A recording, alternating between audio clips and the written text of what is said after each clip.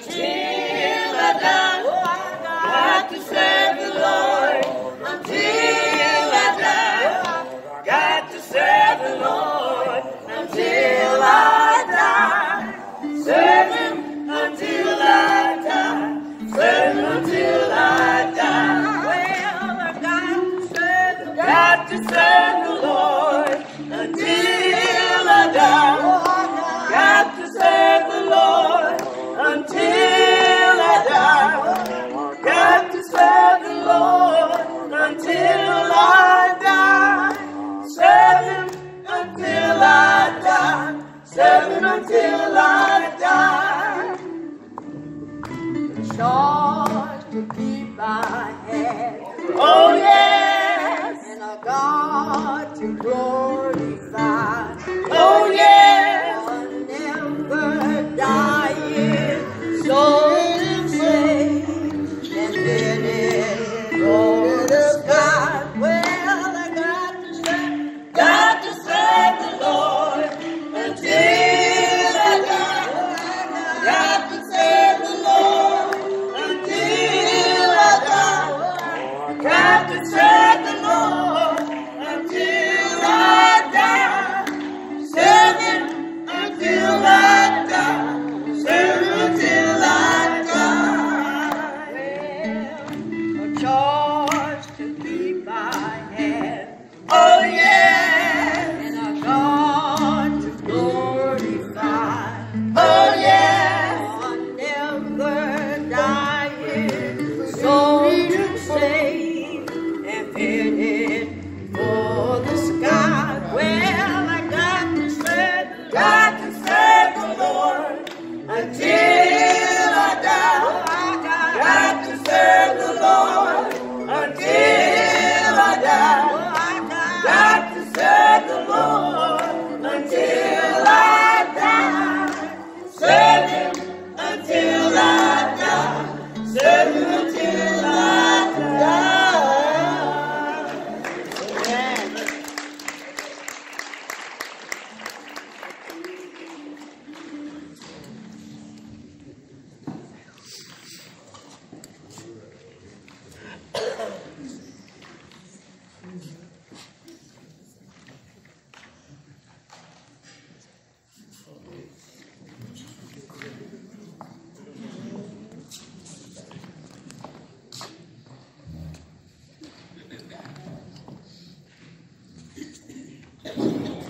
There you go.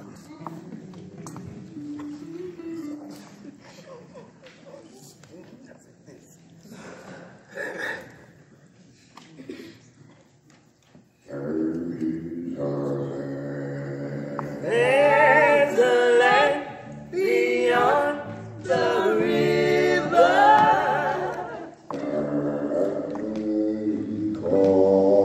and we call the sea forever,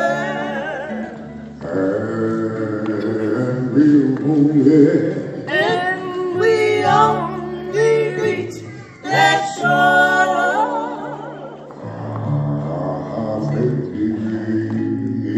by faith to believe.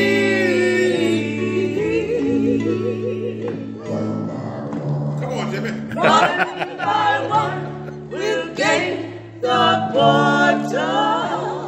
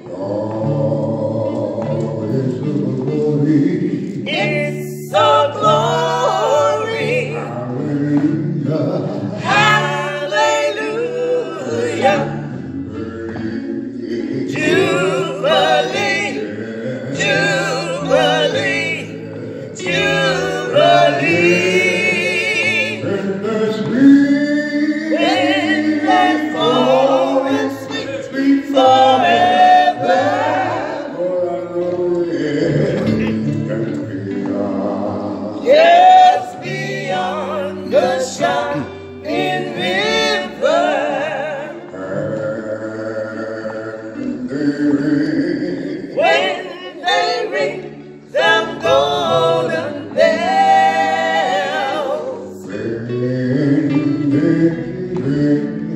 when they ring them golden bells,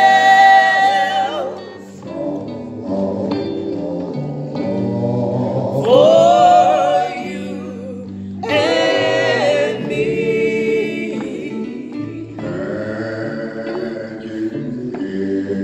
Can't you hear the bells are ringing?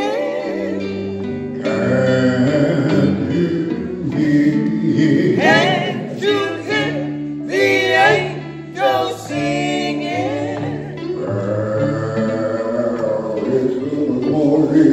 It's a glory, hallelujah, jubilee, jubilee, jubilee.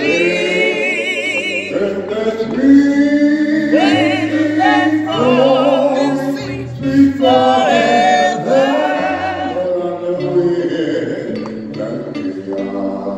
just beyond the shining river,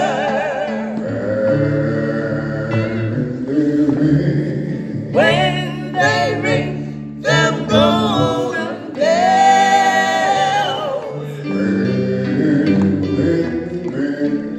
when they ring them golden bells,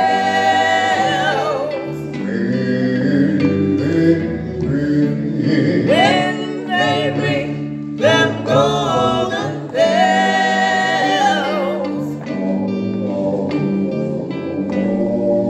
for you and me.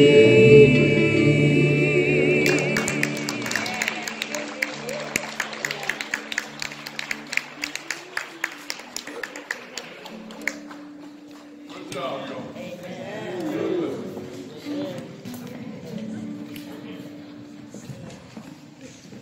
Gifts, talents, and abilities. Praise God. Thank you so much, New Gospel Lights.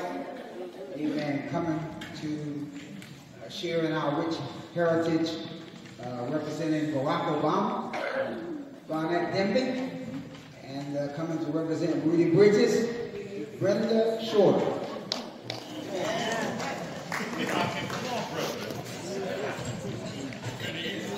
Good afternoon,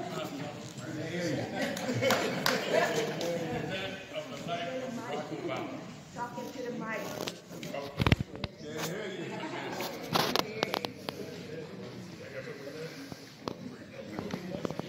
Can you hear me now? Oh, yeah. August 12, 1961, Barack Obama was born in Honolulu, Hawaii, to Barack Obama Sr. and Anne Obama. September 1979, high school graduation from Honolulu School, Obama entered Occidental College in Los Angeles, California. August 1981, Obama transferred to Columbia University in New York City, majoring in political science. June 1983, Obama graduated from Columbia and began his first job as a researcher in New York City. Summer 1981, Obama entered Harvard Law School.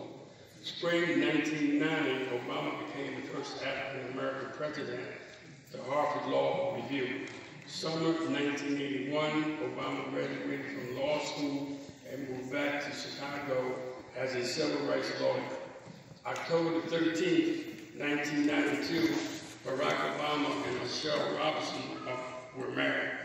November 1996, Obama is elected to the Illinois State Senate. July 4, 1998, the first daughter of Malia Obama was born. Fall 2000, Bobby Rush defeated Obama in the race for the seat in the U.S. House of Representatives.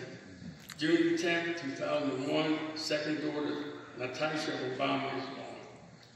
July the 27th, Obama gives the keynote speech at the Democratic National Convention, where John Kerry is nominated as president nominee. November the 2nd, Obama is elected in the U.S. Senate. November the 4th, Obama defeated John McCain in the presidential election. January the 20th, 2009 was the largest inauguration in the presidential history.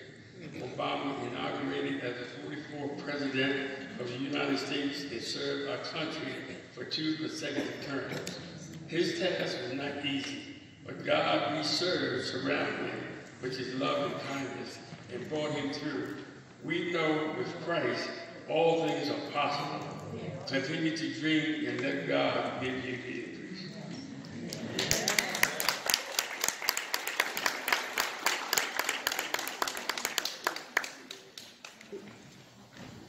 Good afternoon, everyone. Good afternoon. I'm Ruby Bridges. How are you? I, Ruby Bridges, was the first African-American student to integrate an elementary school in the South. I was 6 years old, and since it was 1960 at that time, I helped advance the civil rights movement. I was the oldest of 5 children and was born on September 8, 1954. My parents were Lucille and Abby Bridges, whose occupation was that of farmers in Tylertown, Mississippi.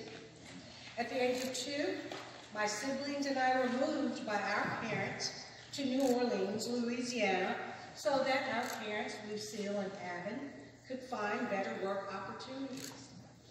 At the same time of my birth in 1954, there came about a landmark U.S. Supreme Court ruling.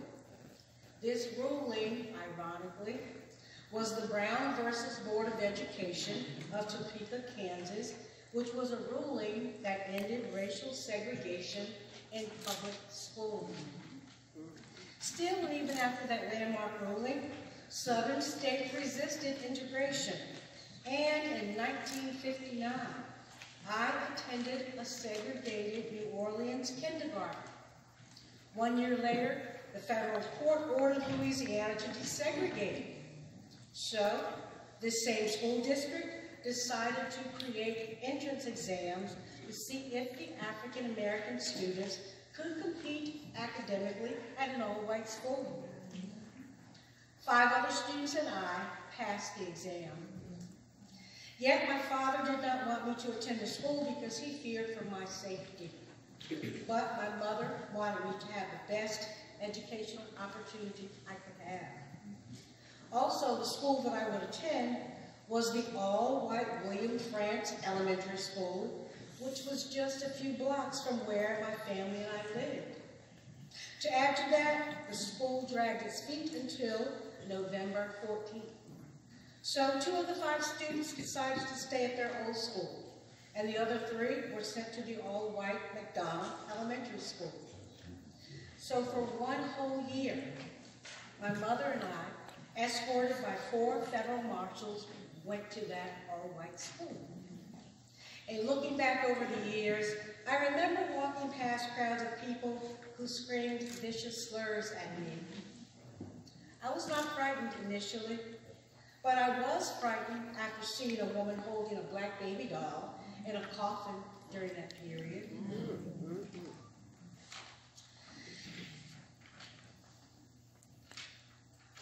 Once fully in school, though, I spent my very first day in the principal's office because of the chaos caused by white parents pulling their own children from school. Some even withdrew their children from the schools permanently. Consequently, there was only one teacher who was willing to work, or rather teach me. Her name was Barbara Henry, a Boston native. She taught me in a class of 1. She would not only teach me, she would also eat lunch with me and play with me. I never missed one day of school that whole year. Meanwhile, there were those who supported my family, the Bridges family, and the decision for me to attend this school. They gave us encouragement. They sent money even to help us out. But in the end, our whole family suffered for our courage. Abby, my father, lost his job, and grocery stores refused to sell to my mother, Lucille.